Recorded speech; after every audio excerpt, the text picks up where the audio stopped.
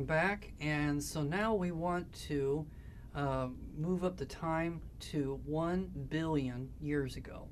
So this would be October the 13th on our cosmic calendar.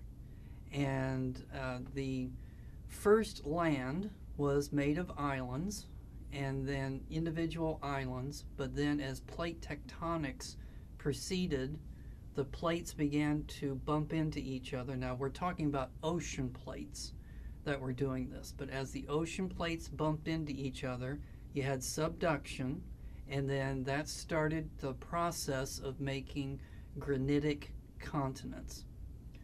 And Rodinia is the next to the last supercontinent. So the last supercontinent that the Earth had in its geological past was Pangaea. The supercontinent that existed before Pangaea was called Rodinia. And so at this time, Rodinia is assembled. So it's going to be all of the major continents put together. Now, there were other continents, other supercontinents that existed before Rodinia.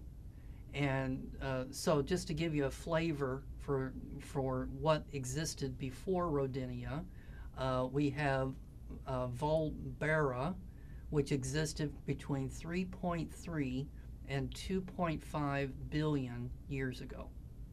Then there was another supercontinent called that existed about 3 billion years ago.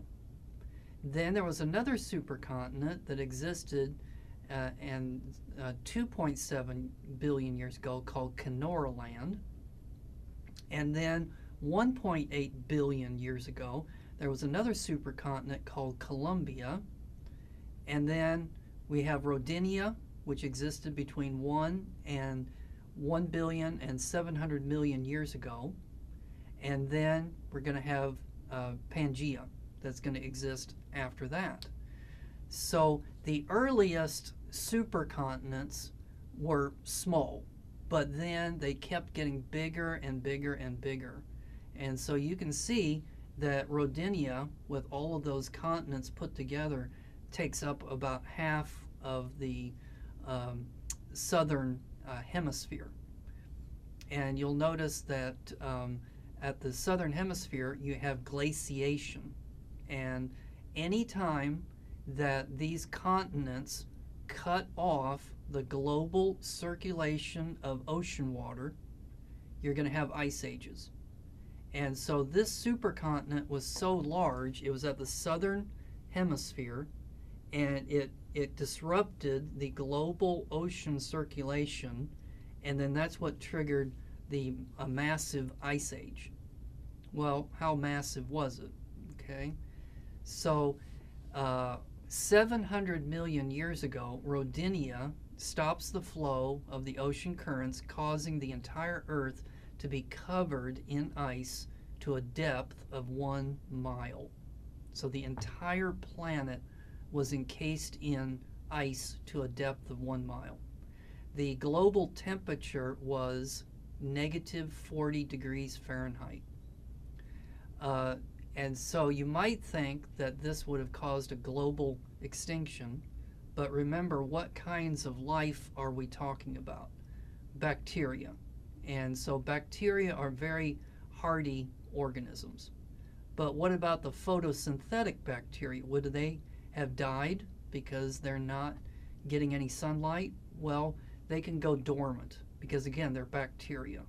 So the kinds of life that the Earth would have had at this point in history would have been able to survive these kinds of conditions. And then the breakup of Rodinia begins to happen, and then that's what's going to thaw the planet.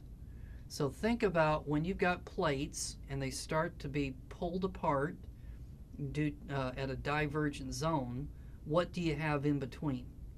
Volcanoes. Volcanoes are hot, so they began to melt the ice. And then when the gases and stuff broke up through the ice, it was greenhouse gases. So water and CO2. And so that caused a greenhouse effect, which then again made the ice melt even faster.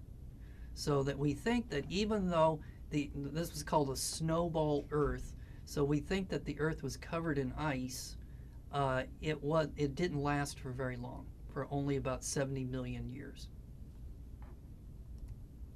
Okay, let's take a break, and when we come back, there's a video that I want you to start watching.